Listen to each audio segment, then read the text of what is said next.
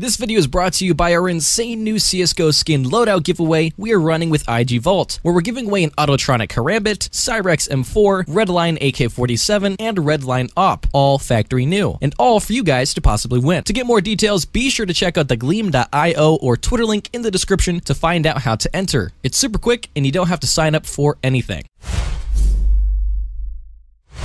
You most likely have never heard of these 7 Counter-Strike games. My name is Buckeye and welcome to Valve Guides. There are very few games that have accomplished as many feats over such a long period of time like Valve's premier FPS title, Counter-Strike. What started as a Half-Life mod created by 2 fans who wanted to create a more realistic gaming experience quickly turned into one of the most profitable and well-recognized game franchises ever, that without a doubt has made an insane impact on the gaming industry as a whole. With that being said, any franchise that has lasted for over 16 years is bound to have some not so great creations that would want to be swept under the rug, and CS is definitely no exception to this. That's why today we will be going back through the years to find 7 versions of Counter-Strike you most likely didn't know existed. So without further ado, grab your Xbox controllers and arcade tokens and let's hop right into this countdown. Counter-Strike Global Offensive console version. Starting this list off at number 1, we have one of the newer, lesser known games in the franchise, being the console version of CSGO.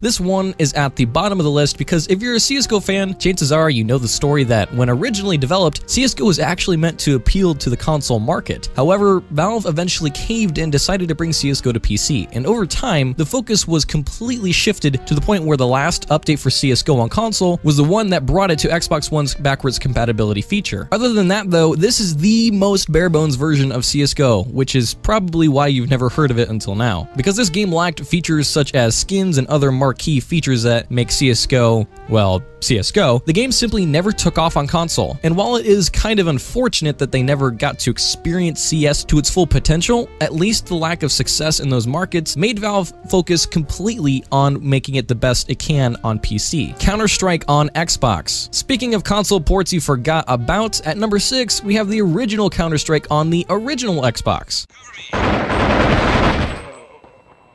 You thought the orange box was the first attempt to bring Valve games to consoles? Well, in 2002 and 2003, Valve brought both the original Half-Life and Counter-Strike to Xbox. Counter-Strike on Xbox was actually one of the first shooters to take advantage of the new Xbox Live service, even if we don't know particularly how many people played it. Why haven't you heard of it until now? Probably because 1 year after Counter-Strike hit the Xbox, games like Halo 2 came out that were tailor-made for console and murdered its shooter competition on Xbox. A cage match Counter-Strike just couldn't keep up with and was promptly left behind when the Xbox servers were shut down in 2010. It seems as much as Valve has tried to make it work, CS simply just will never work on consoles. Moving on to number 5, we have the often forgotten about expansion to Counter-Strike 1.6, Counter-Strike Condition Zero. We already talked about this game in our top 10 Valve mistakes, but here's the lowdown. Valve released an expansion to Counter-Strike in the same year that it released Counter-Strike sequel, Counter-Strike Source. That, when combined with the glut of FPS releases that year like Halo 2, Unreal Tournament 2004, and Half-Life 2,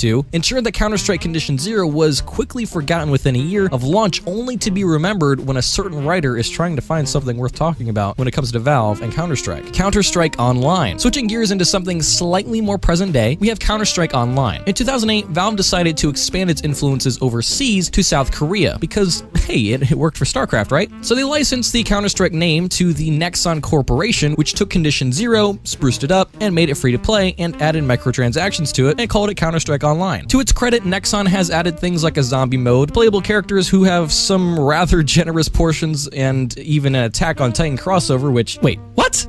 Well, that said though, CSO was successful enough to receive a sequel, which leads us to Counter-Strike Online 2, the follow-up to the Counter-Strike Online. CSO 2 isn't a port of CS Source, but instead CSGO, and even then, Nexon rebuilt CSGO assets from the ground up.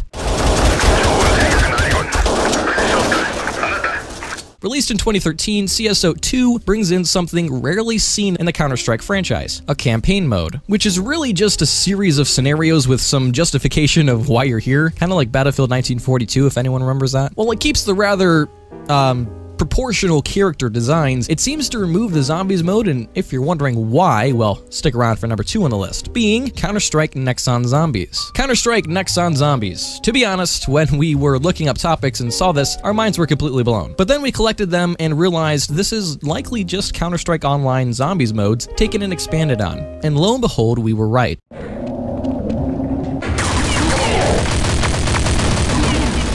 You have your traditional survival modes, and then you have PvP deathmatches in which one group are survivors and the other group are zombies, similar to Infection mode from the Halo franchise, if anyone has played that from what we can tell. What makes CS Zombies notable though is that it's not available in Asia, meaning that this game was Nexon's way of breaking into the West, meaning you can actually go and download it right now if you want. Did it succeed? Well, according to Steam reviews, it did, but we'll let you be the judge of that yourself. I mean, it is free, so what do you have to lose, right? Finally, moving on to our number 1 spot, we have none other than the obscenely obscure Counter-Strike Neo. Think Counter-Strike Online was the first attempt to appeal to the Asian market? Well, think again.